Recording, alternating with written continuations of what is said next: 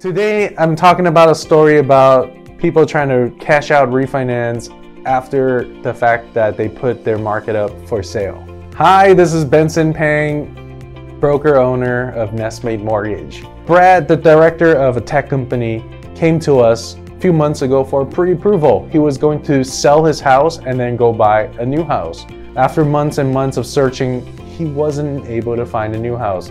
As you guys know, as a buyer in this market, it's just really hard to find your next dream home. Luckily for Brad, he's already living in a beautiful home in Los Angeles. So instead of buying a new house, he completely scrapped that. He took the property off market and decided to renovate it. He needed money to renovate, so we helped him with a cash out refi. So what a cash out refi is, basically you're taking, we're going to estimate your property's value, okay?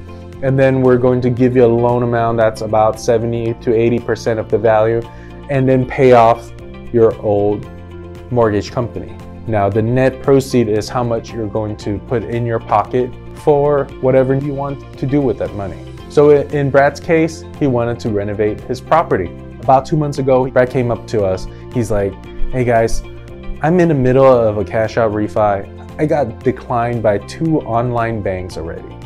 Can you guys help? So after talking to Brad about his situation and his online lender, one thing we've realized that he actually would have qualified with his situation. However, the online banks, because they don't really have a relationship with him, there's not a whole lot of motivation. The banks think that he's just going to turn around and sell the house after the cash out refi.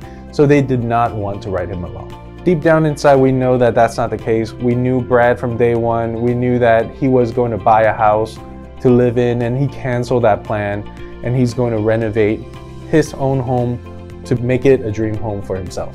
Again, we're a mortgage broker. We're here to help you with numerous customizable solutions. And this is what we did with Brad.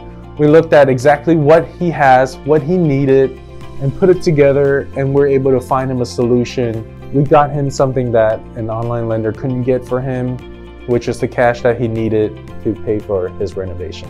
So if you know anyone who's stuck in this situation, who's trying to do a cash out refi after putting their house on market, have them reach out to us. We would love to have a chat with them and come up with a plan.